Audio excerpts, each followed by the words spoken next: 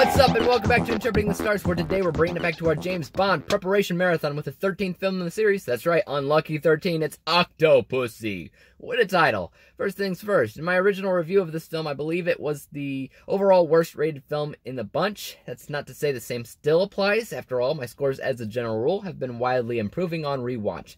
So that could change, you never know. But I will tell you that my original score was 57%, and why that's interesting is because on rewatch, I've scored the previous film lower than that already. So there's already a chance that I may have a new lowest ranked film in the Bond universe. We'll see if I can disabuse this film shortly. Let's get cracking. This review is brought to you by the word of the day, disabuse, to free from error, misconception, or fallacy, like when I've slowly been disabusing my penchant to hate Roger Moore's James Bond. Octopussy takes James Bond on a jewelry smuggling operation, again, when a Fabergé egg has been stolen and replaced with an exact replica. Another 00 agent was investigating the same case before he wound up dead, so James Bond has taken the case as well. Before long, he discovers that the stolen goods have something to do with nuclear missiles. Again, which James Bond must deal with. Again. Now, as you could probably tell, we're not off to a great start. There were definitely elements in this film that they annoyed me. Every now and again, I have the feeling that James Bond has been running out of ideas. This was one of those times. As there was nothing in this film that felt distinct or different, but instead it felt like it was copying a number of elements that we've already seen in the universe already. We've already had a ton of James Bond movies wind up with nuclear missiles, bombs, similar. We've already had MacGuffins. This time it's a shiny egg. We've already had jewelry smuggling. We've had gold and Goldfinger. We've had diamonds and diamonds are forever. And this time it's just jewelry in general, which is boring. The villain's plan at the end of the day still didn't even make a lot of sense because they failed to really explain what they're doing or why. There's elements here and there that try to kind of, sort of explain it, but it's not enough, and I wasn't involved or engaged in the story enough to fully understand it. You want to know what was new with this film? It was the fact that they stopped trying altogether and embraced how ridiculous Roger Moore is.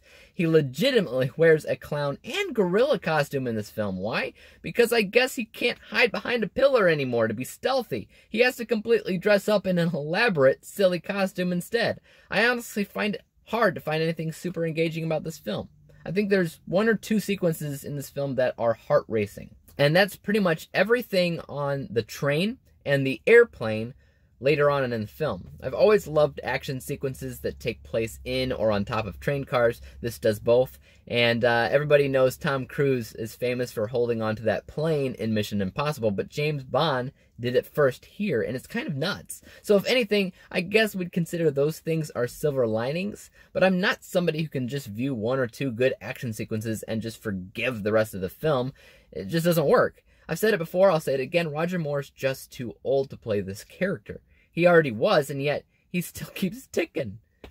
He has another movie after this, and let's just say I'm not really looking forward to that one either. Here's another factoid for you. My son wound up running in and watching some of this movie. He started laughing, and he said, "This is kind of funny." And I'm all like, it's not supposed to be, but I agree. Let's go ahead and talk about the final score for a second. The best word that can describe this film is formulaic, or in other words, safe, but because it takes a lot of weird decisions, like making James Bond wear a clown costume, it's really not that great of a film overall. My unbiased score is pretty low at 52%, and my bias is even lower at 48%. Averaging everything together, we get a final score of 50%. 50 out of 100 possible stars, which means that this film fails, and once again finds a new home in my ranking as the lowest James Bond film so far. I mean, that could change, of course, with other James Bond films that I have yet to see on my rewatch, but I doubt it.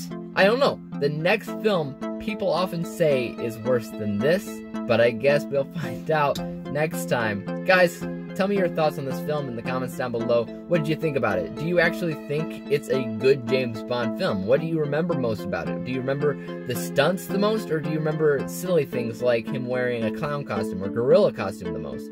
Let me know. As for YouTube, you know what to do. Hit the subscribe button if you like this review, because there's more like it coming out. Hit the thumbs up button, because it always helps out my channel.